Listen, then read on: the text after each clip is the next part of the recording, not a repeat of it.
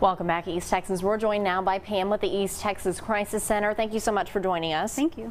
So as we know, April is Sexual Assault Awareness Month, and I think a lot of people don't realize that, that's not something that's happening far from here. It's prevalent right here in Texas. About how common is it?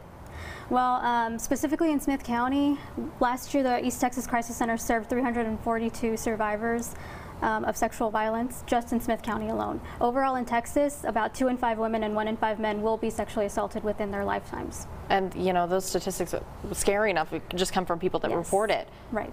So does this happen? A lot of people think it just happens to women, but that's not the case. No, that is not true. I mean, this happens to women and to men. I mean, the numbers speak for themselves. 2 in 5 women and 1 in 5 men. Those are pretty close numbers. So typically women are more likely to come forward and speak up about this and to seek help, but that doesn't mean it's not happening to men. I'm glad you brought that up, because a lot of people often are afraid to report it or seek help. Why is that, and what do you guys offer to try to help victims come forward? Right. Well, it's always difficult for someone to, number one, admit that this happened, because 70% of the time it's committed by someone that they know, which with that comes a lot of guilt and shame, maybe blaming themselves that somehow they brought it onto themselves, which is not the case. They're never guilty for their own assault. So I think the first thing is for them just to acknowledge that this happened, so that they can begin their healing journey, and then they can come to us and receive free services, whatever they may need. So what free services do you guys offer? We provide shelter if they don't have anywhere safe to go, because maybe they're living with their abuser. We have shelter. If they need legal assistance, we can help them with that. We definitely offer free counseling and therapy. Pretty much anything that they might need, they can come to us, and we're either going to provide that service or help them locate where they can go to get that service.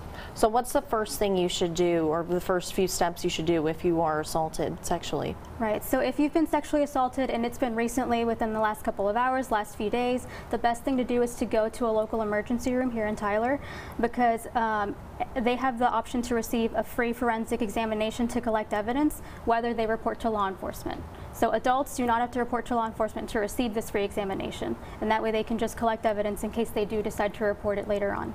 And you guys have an event coming up too. Tell me a little bit about that to raise awareness for. Yes. So our big event at the end of this month is a documentary screening.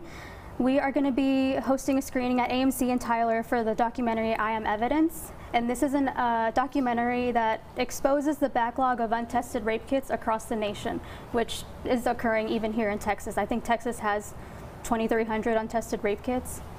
Right, so this is what we're trying to bring awareness to, that this is still an issue. And unfortunately, I've had some survivors here locally tell me that they are still waiting months and months after their assault for their kits to be tested. This is the last thing you want when you're going through this process. Exactly. So we're really just trying to bring awareness to this issue. We'd really love for the public to come and show support for these survivors that are still waiting on answers. So this event is going to be happening on Monday, April 29th at 6:30 p.m. at AMC in Tyler. All right. Thank you, Pam, so much for stopping by. Thank you. All right. We'll be back with more of East Texas.